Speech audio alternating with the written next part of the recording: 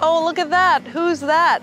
It's Sarah as a licensed tour guide. That's right. I'm gonna try to keep it consolidated because there's a lot to cover here in Central Park, and we're gonna cover as much as we can. But if you want a more extensive tour of Central Park, my tour company actually can do that for you. It's called Funky Experiences. I'll put the link below. We'll just do an overview today. You may think Central Park is the last remaining authentic piece of the island of Manhattan, but it couldn't be further from the truth. Central Park is entirely man-made, but that doesn't make it not special. In fact, when Calvert, Vaux, and Frederick Olmsted first designed this park, they considered it their best single piece of art they've ever made and a museum without walls. And so today I wanted to bring you through some of the most amazing things you can see here in Central Park and talk a little bit about the history, the fun things you can't miss, and some really cool things you may not even know that you can do here. Like pigeons. There's a lot of pigeons. Don't feed them. They're really disgusting. We call them flying rats here.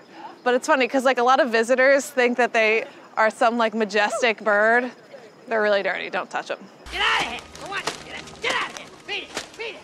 Beat it! Get out of here! I recommend if you're gonna do the route that I'm gonna do in this video, you should start at 5th Avenue and 59th Street. There's different gates in Central Park and they're all named after themes of work. So enter through that one and you will come to this beautiful site, and this is called the Pond. I know, revolutionary name, right? So one of the things you'll notice as you walk through Central Park is how naturally beautiful it is, even though it's not really natural. Now the reason it looks as gorgeous as it does is because it was actually modeled off of paintings of various places around the world. A lot of them were inspired by European paintings. And so that's why as you walk through, it just almost feels like you're in this magical oasis. Feels like you've truly walked into a painting, and that's what Frederick Olmsted and Calvert Vaux actually designed. The other thing that they did here is when they first designed Central Park, traveling around the world was something that a lot of wealthy people would do, and so they wanted to give that opportunity to those that live in New York. Fun fact, this pond, when it was originally opened, they had a lot of pressure to create like different experiences, and so they actually used to have swan boats that would float in the pond and you could go in, and that was until like 1920. You could also once ice skate on this pond, but today it's very rare that the pond actually freezes. As you walk through Central Park, you'll notice that there are a lot of streets that are curving all different directions. Most of these are pedestrian paths, and one of the design elements of the park that was really monumental at the time was that they wanted to mix all different types of economic classes together purposely by creating these pedestrian paths. The park was always free. It was a way that children could come and experience the wilderness because they didn't really have that here in the city. And so you see a lot of that inside the park. You'll also find these larger roads. Now, these roads were never meant for cars because you have to remember that Central Park did start getting designed in 1858, so the park is quite old. They were originally designed for horse-drawn carriages, and it was considered something that the wealthy would do, you know, take a stroll through the countryside in their beautiful horse-drawn carriage. But of course, if you live in New York City, you're not really gonna have a countryside. And so when Calvert Vaux and Frederick Olmsted designed the park, they factored that into it by making these horse-drawn carriage trails. And today you can actually do that. We're at one of my favorite photo spots in Central Park. That is this giant rock here that overlooks Billionaire's Row and the Woolman Ice Rink. So right down here you have what they call as the Woolman Ice Rink. They also do all different types of things depending on the type of year. Like in the summer they did this roller rink. It was like a disco. It was really, really cool. They will probably switch this over to an ice rink by the end of October, and that's where you're going to get that like iconic Central Park ice skating vibe. And on the other side of rock is this beautiful building. This is called the Dairy, and this was constructed in 1870. It was meant as a house for women to get milk for their kids. They also had some farm animals in this area, but then in the later 1800s, the corrupt Tweed administration turned it into a fast food restaurant, and it remained a fast food restaurant until 1950. And today it is, doesn't really function as much actually. I don't even know if there's anything inside. Maybe we should see. You put it in and out here, right? Oh, it looks like you can actually go in there right now. Let's see what's inside. I bet it's some Central Park Visitor Center. That's my guess. Let's see if I'm right. Ooh, that's fun. Oh, look at this. Oh my God, it's a Central Park gift shop. The dairy's now a gift shop. That's an upgrade from a fast food restaurant, I think. All right, so we're gonna do a little loop back to see the zoo because there is a zoo here, and on your way, there is a native meadow here. This was intentional. All of these designs were not random. When the park was actually first commissioned in 1858, this entire land was practically unusable, and that's due to the Revolutionary War, actually. There's this very strong bedrock right under the ground in New York, and there was barely any soil above it because of all the damage that was done during the Revolutionary War. And so they had to bring in all of this soil, and when Calvert, Vaux, and Frederick Olmsted designed the park, they factored in fields of meadows. There's actually 3 different types of designs that they went with. One was meadows, because that is a key part of natural landscapes. The other one was a more formal design, which we'll see a little bit later. And the third type of design was a more picturesque style, which is what you get with all the beautiful bridges. That's what we saw earlier at the pond. And so here we have the beautiful meadow, or the pasture land, as they called it. There's a lot of butterflies here. They actually have a butterfly garden in Central Park, and tons of squirrels, which I know you Australians are very excited to see. So if you want to see some squirrels, definitely come to Central Park. For those of you that are not from Australia, did you know there are no squirrels in Australia at all? I was shocked when I learned this news as a tour guide. Look at all these beautiful seating areas that they have throughout the place. That's because they really want you to sit and enjoy life here. This is a place where you're supposed to have calm, serenity, and not remember that you're in the city. And so it's actually hard to see buildings. See how they have all these rocks sticking out of the ground? The only thing that hasn't changed in Central Park are the rocks. So they had to build all the design around that, and this is pretty much how the park looked before they added all the soil in and made it this beautiful design. It was just like rocks. Actually, one described it as looking like the crater of the moon. We just finished walking down that beautiful meadow, turned the corner, and now we are here at the Tisch Zoo. There's actually 2 zoos, you could say, in Central Park, although if you buy the ticket to one, you get the ticket to the other. So one is the Tisch Children's Zoo, and one is the Central Park Zoo. When the park opened, a lot of gifts were given from all over the world. France, Italy, you name it, all over the place. And one thing kept being gifted that really surprised the founders, and that was live animals. Now, Frederick Olmsted and Calvert Vaux did not want to have a zoo here in Central Park, but they were gifted a bear cub, they were gifted deer, they were gifted all types of animals, and so in a way they were forced to have a zoo here, and that's actually how the zoo came to be. But talking specifically about the Tisch Children's Zoo, this is something that the designers wanted to include because they wanted city kids to have the experience that country kids have of feeding and petting farm animals. And so here at the Tisch Children's Zoo, you can actually do that. It's a really fun experience. We've done it with Bella before. They have all the typical farm animals, goats, sheep, things like that. Then head over this way, and we get to the Central Park Zoo. Before you enter the zoo, if you're coming from the direction that we are, that you will see the Delacourt clock. This was put here in 1965. It was donated by philanthropist George Delacourt. He loved the medieval clocks in Europe that had the little animals or whatever that would go around the clock. And that's exactly what happens every 30 minutes. This clock does a little children's tune and the animals move around in a circle. It's very cute. And then underneath it, you have the Children's Theater, which is part of your ticket with the zoo. It does 4D movies. It's 4D, so things pop out and your chair moves. Behind me is the official Central Park Zoo. This is where you're going to find more exotic animals. You can actually see the seals for free right from outside. You do have to pay to come in here. It's like 20 bucks, I think. They also have leopards, they have bears. Bear was the first animal that was donated, and it was taken care of by a young boy in the 1800s. Isn't that safe? I'm sure that would happen today. They're like, oh, a bear cub? Let's put a child to take care of that. And then on this side is the arsenal, which was originally designed to hold military equipment, but that a purpose never came to be. Today, the arsenal is actually the head of New York City's Parks and Recreations Department, but Fun fact, it was the park's first museum and the original headquarters of the Museum of Natural History starting in 1869. This was built in 1851, so it's the only thing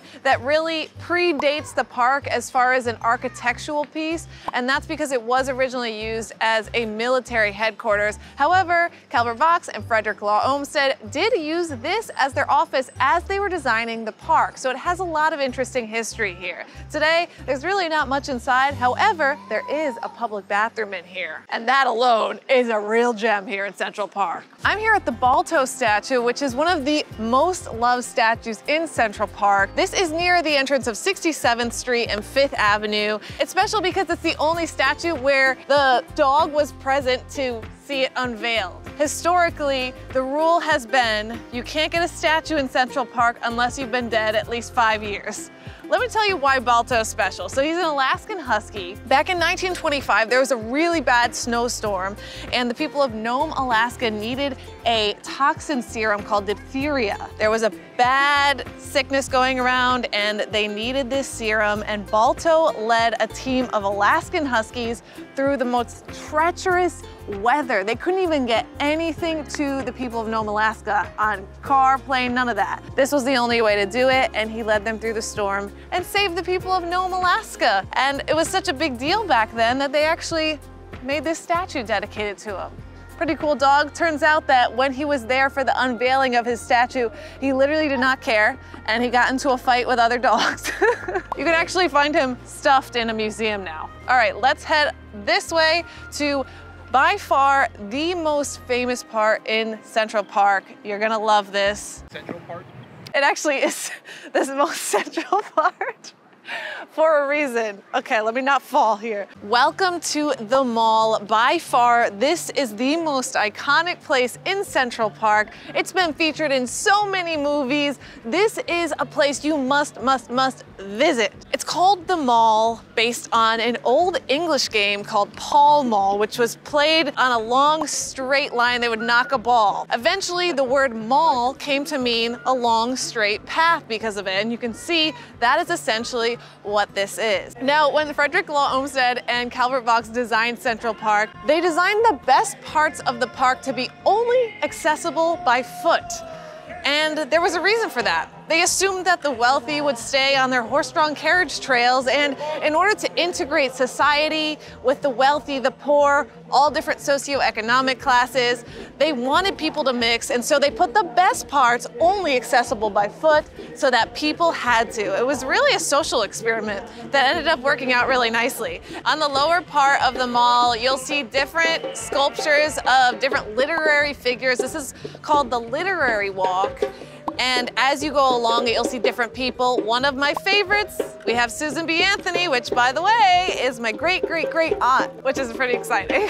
So I love having like that little connection, that's very cool. Now, as you walk along this area, you may feel almost like a religious feeling, and that is not an accident. This was designed to feel almost like a cathedral. Along the walk are the largest collection of American elm trees in the United States. Back in the day, American elms were almost completely wiped out by a disease, but this has the most in the entire country still remaining. They're beautifully tall, and they almost encircle the top like a cathedral. And when the light shines through them, it creates a similar effect as stained glass coming through the tops of a cathedral. And that's really the impression that the designers wanted you to have, to be wowed, to be amazed, and to feel at peace here in the park. To the side of the mall, you see the sheep's meadow. It's called that because there was actually once sheep there. But over the ages, they took the sheep out, and it became kind of like a meeting point for friends, family, even protests. They had a lot of Vietnam War protests over there. However, in modern day, that's a spot you go to meet your friends, grab a picnic blanket, some Frisbees, some food, drinks, and you hang out there on a beautiful summer day. At the end of the mall, you have this spot. This is called the concert grounds. And if we're keeping with that like cathedral theme, you could think of this as the choir loft, because that's kind of what it is. This is the musical area of Central Park. And here we have area where you have live music. This has been up since 1923. Originally, there was a different one that was a bit smaller. It was more of a pagoda type style. But here you've had iconic performers like Duke Ellington. You even had Martin Luther King speak here. We also did the memorial of John Lennon here. He was actually shot like very short distance away, and there's another memorial called Strawberry Fields in Central Park where, you know, whenever you go there, there's different people playing Beatles songs. But my favorite part of the mall is yet to come, and that is right up this way. So follow me. Now, one of the things you'll notice as you're in the musical area are the benches are a bit different. And that was actually designed for a strategic purpose. So we have these beautiful American elm trees, and when they started having all these musical performances here, they noticed that people were trampling over the roots and killing the trees. And so Frederick, Olmsted, and Calvert Vaux designed these benches to actually double as a fence. Here is the Bethesda Terrace. This is considered Calvert Vaux's biggest architectural achievement, although it hasn't really been noted as a monumental architectural piece. And a lot of people believe that it's actually just because it doesn't really have a roof. But there's been so many things that have been filmed here. The final scene in Avengers was filmed here. Scenes from Gossip Girl were filmed here. But just in Central Park in a whole, more movies have been filmed here than anywhere else on the planet. So it's just a special place. Going with that theme of the cathedral, God, they considered nature and God to be one thing, and the connection between that. So there's a lot of different symbols of that throughout the piece. So once you enter, the first thing you'll see on either side, there are sculptures representing different times of day. So this side is representing the morning. You have the sun rising over here. You have a rooster here. What does the poop smell symbolize? I don't think it always smells like poop though. There are horses, but there's also bathrooms here. And fun fact, the stalls are very strange. They like go up to here. So as you're like doing your business, you can like, if you stand up, you like see everyone else's heads. It's weird. I don't know why. Were people smaller when they designed this? Like, I don't know what's going on. So on this side, we have night symbolized with an owl and a book. That's religion, Bible. And then on this side, there's actually a few debates on what exactly this means. It reminds me of Halloween personally, but they think it may have some reference to Celtic origins. Regardless, it's pretty cool. Let's go down inside and see the stunning Bethesda Terrace once you get inside. There's often people singing live music. A lot of people get married here. A lot of people propose here. That's what it's supposed to feel like. It's supposed to feel like the center of the cathedral. Good note, Lucas. Yes, it's all that symbolism relating to, you know, a higher power. As you walk down the Bethesda Terrace, you will enter the Bethesda Arcade, which could have been a dark, creepy crypt, but a man named Mold put together this beautiful design. This is stunning. It's representative of Moorish Spain, again going with that theme of like traveling the world without leaving New York City. On the ceiling, that is really what makes this a shimmering jewel of Central Park. It is the only example of minted ceiling tiles in the entire world. Most of the time you see this on walls or on the floor, but this is the only one on the planet, and it's absolutely stunning.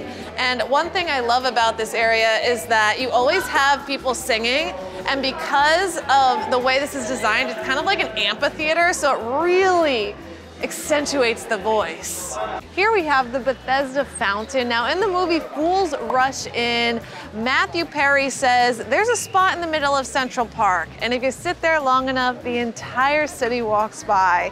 He's referring to this, the Bethesda Fountain. This was designed by Emma Stebbins. She was the first woman to be commissioned in the entire city to make a public sculpture. Now this is supposed to symbolize the healing powers of water, and it was inspired by the great fountains in Rome, and you really get that. Now, Emma actually lived in Rome for 15 years, so it's to be assumed that she got a lot of her inspiration from that. And if you chose, instead of walking through the Bethesda arcade and you walk down the stairs, take a quick look at the sculptures on the sides of each of the pillars because they represent different times of year. So this one is representative of autumn. That's a reindeer. Yeah, so like the ducks flying south for the winter, like this is representative of autumn. Here, this is winter, because you know, like there's no leaves on the trees and there's the birds. I would think a snowflake works better. I agree. But then over here, we have summer and spring. And don't even fight me on this one, Lucas, because this is clearly summer. The fall and winter are a bit confusing, but this is clearly summer. It's all botanical inspiration and, you know, nature related elements because of the park. Bumblebees for summer, hey.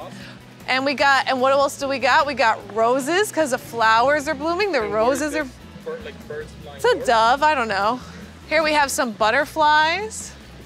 Right. Yes, and what else do we have here? This is clearly spring when the birds lay their eggs. Well, they're already hatching. Oh yeah, one is, you're right. Behind the Bethesda fountain is the lake. And although you may think, hey, isn't water blue? False, it's lime green. I don't know why. It's an algae, I think. So don't drink it. Even though the Bethesda fountain's like, the water's safe. Well, yeah, okay. That's if it came from the reservoir. This water is a different story. Now, this lake was not originally like a requirement of the plan when Calvert, Vaux, and Frederick Olmsted designed the park, but the park commissioners were like, you know, it'd be a really good idea if we had a place that people could ice skate during the winter. And so they said, whatever you design, make sure that there's some body of water that can be frozen over eventually. But Frederick Olmsted and Calvert, Vaux decided that it would be nice to have a lake here, and that's because it creates the illusion of a larger space. And the way they form this lake, it's not just a circle, it's like kind of like a moving organism type situation. And that's so it seems like it's larger than it is. So it seems like you're looking in a cove and there's a larger lake right around the corner. Now, as you can see, you could rent a boat to row. It's like 30 bucks-ish to rent, and then when you return it safely, you get $20 back. Shouldn't there be like a fence here so we could just jump in? Yeah, I know. So interesting point about that. The reason there's no fence here is because when this lake was originally designed, people could pull their boat up and get off at any point. They have multiple points where you could, back in the day, like get off your boat, but no longer that's the case. There's only one place you can do that, and that is where you rent the boats right over here. So you have to like rent them there. You can go all throughout the lake and then bring it back. I have a fun fact. This is a true story. So my friend had a birthday party here. This was years ago. And she decided, wouldn't it be fun if all of us got in rowboats and row out into the Central Park Lake while drinking? What could possibly go wrong? Well, we may have accidentally sunk a boat and they had to rescue us, I swear to God. One of my friends had to choose between her phone, her work phone falling in the water, or her Louis Vuitton bag, and she went for the Louis Vuitton bag. Now look over to this side, you have the Low Boathouse. This was originally designed by Calvert Vaux in 1874, but they recreated it later on and it became a restaurant today.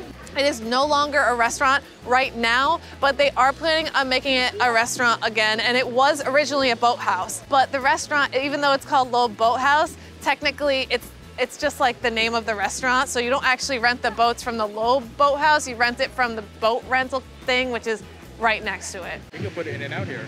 You're right.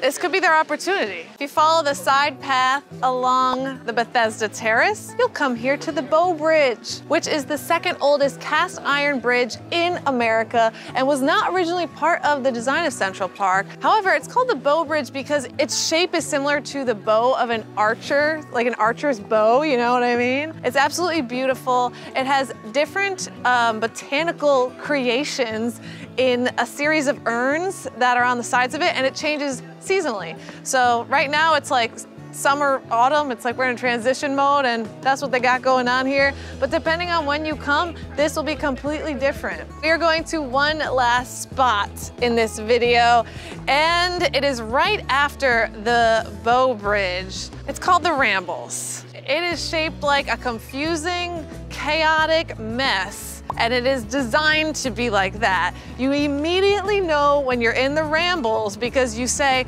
where did I go? What is going on? I'm confused, and I don't hear or see the city at all. Like, You start rambling. yeah, because you start rambling. You're like, what is happening? That is the Rambles. It's very easy to get lost here, and that is on purpose, because when they designed it, they wanted to have an area that felt like you were hiking through nature and that you kind of like lost a sense of time and place, and that's here, as you can see. Now along the Rambles, as you walk through it, there are caves, there are coves, there are bridges, there is everything. This is also a great spot for bird watching, and it's a great spot for a photo shoot. In fact, one of my favorite photo shoot locations is right off the side of the Rambles, and it's right here. It gives you a great view of the lake and this beautiful building here.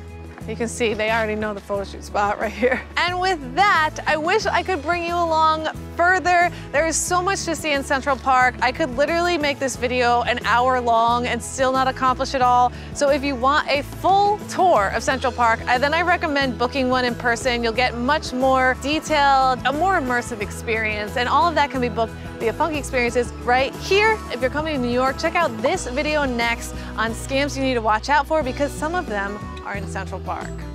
Yikes! See you next time.